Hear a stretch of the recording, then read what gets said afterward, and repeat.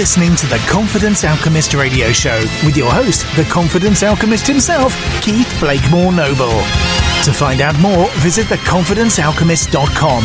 But not before you've listened to this episode of the Confidence Alchemist radio show.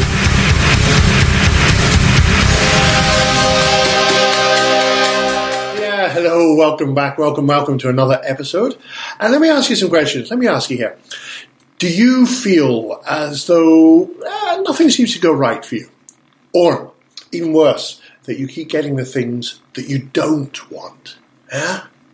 You ever feel that? Do you find yourself focusing on negative thoughts? I mean, is your glass always half empty instead of half full? Do you feel as though nothing in your life is actually achievable? Yeah, I know, yeah. Do you wish you could get rid of those annoying inner voices telling you that you can't do it, or you're not good enough, or you'll never succeed? Do you wish you could get rid of those, yeah? Imagine how life would be if you did. Or maybe, do you wish you could take control of your body and your health, but without having to spend a fortune, and without having to spend every waking hour down at the gym, and without ending up craving all those forbidden foods that you used to love and you're no longer allowed? Yeah? I am willing to bet that if you're like me, your answer to at least one of those questions is going to be a yes, right? A lot of people will be answering yes to those questions. And that is precisely why I've got together with a couple of friends of mine, Dan Ross and Gordon Frew, and we are launching a thing called Mind Body Results, where basically we're doing an event, a 6-hour event in southern Scotland, in Hamilton, near Glasgow in Scotland, on the 11th of November, where we're going to be covering how to make all these changes, to answer all of those questions and try to change things around.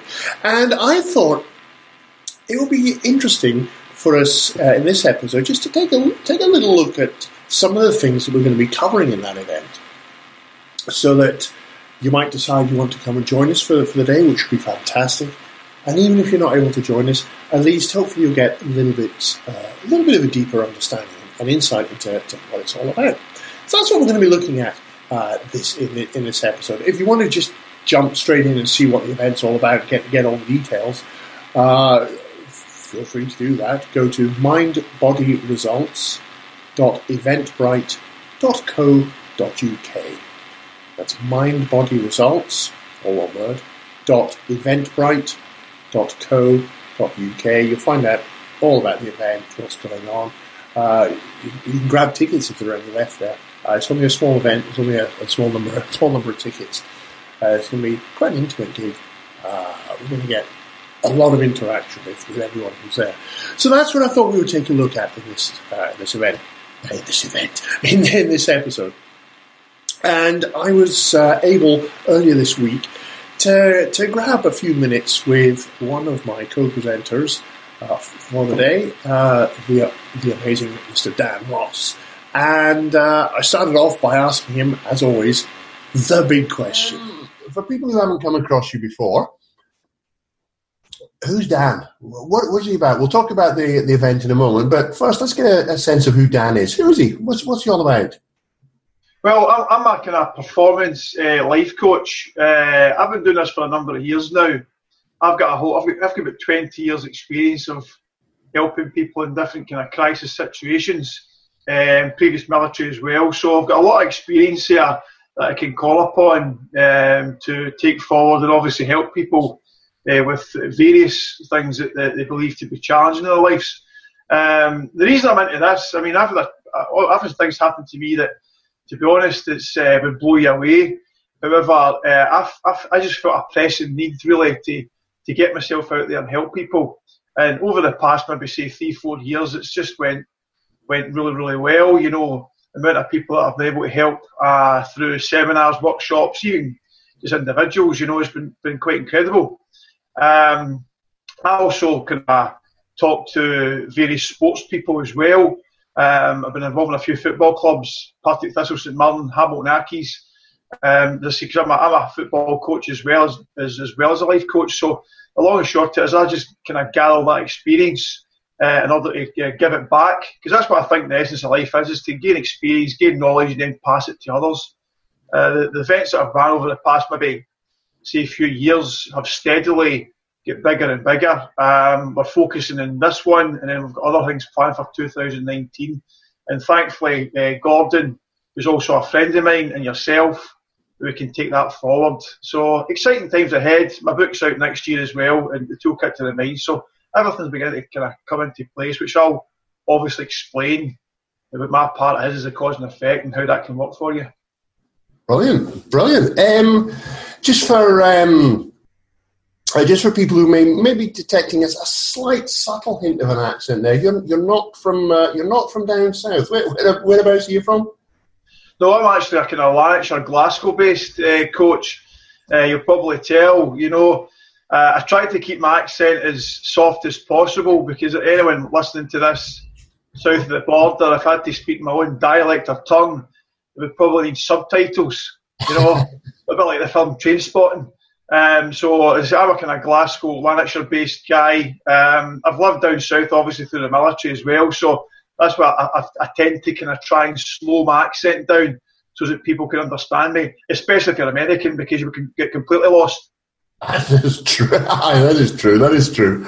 And as Dan mentioned, his book's coming out next year, and he's got a lot of a heck of a lot of stories he could tell. I'm trying to get Dan to agree to come on the show next year once his book out, and we can talk a bit more about those side of things. That's something to look forward to. For now, though, we're talking about the event that the three of us are putting on in just outside Hamilton, just outside Glasgow in Scotland in November. Mind Body Results. And what is it that you're going to be covering, Dan? Because you're covering a very, very specific, very important topic. What is it that you're covering?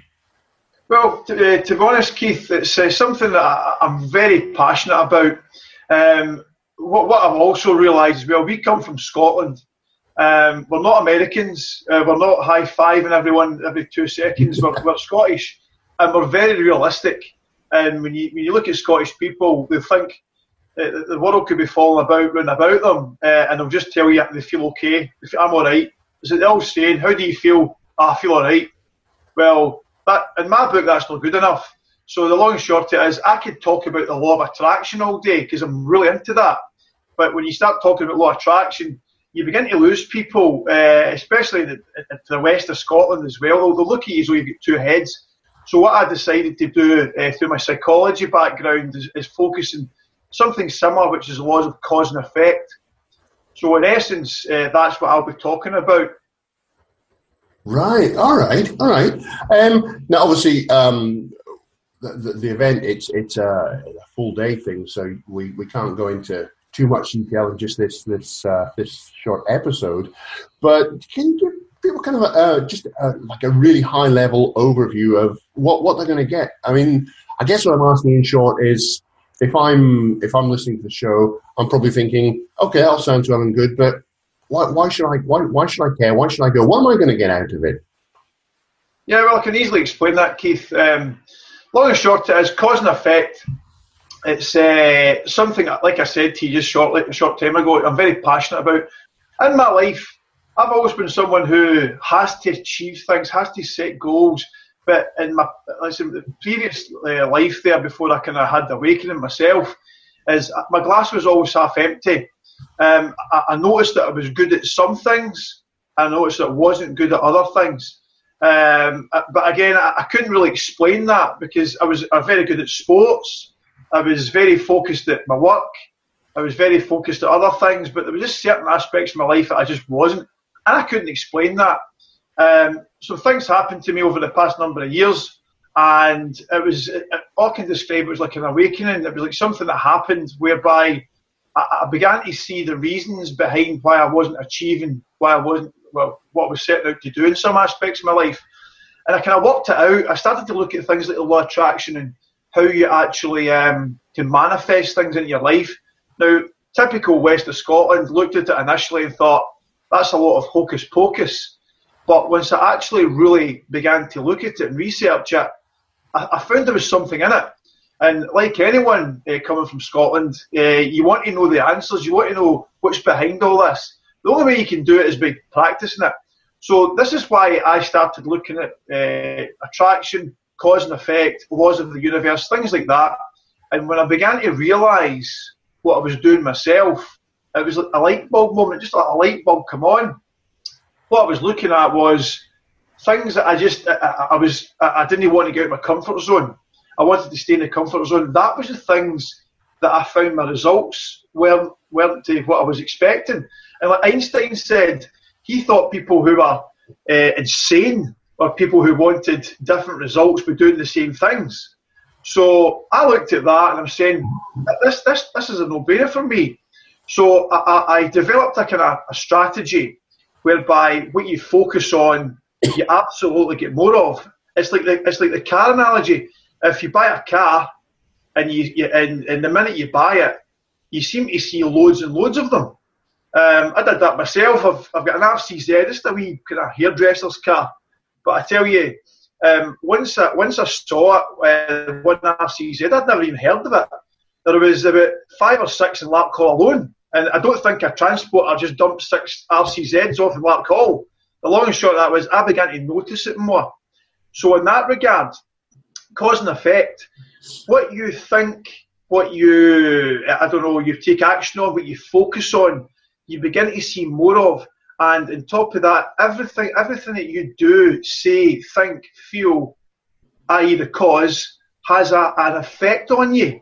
So if you're doing things that are positive, for example, positive thoughts, positive thinking, positive actions, then that can only lead to positive results. It's like a boomerang effect.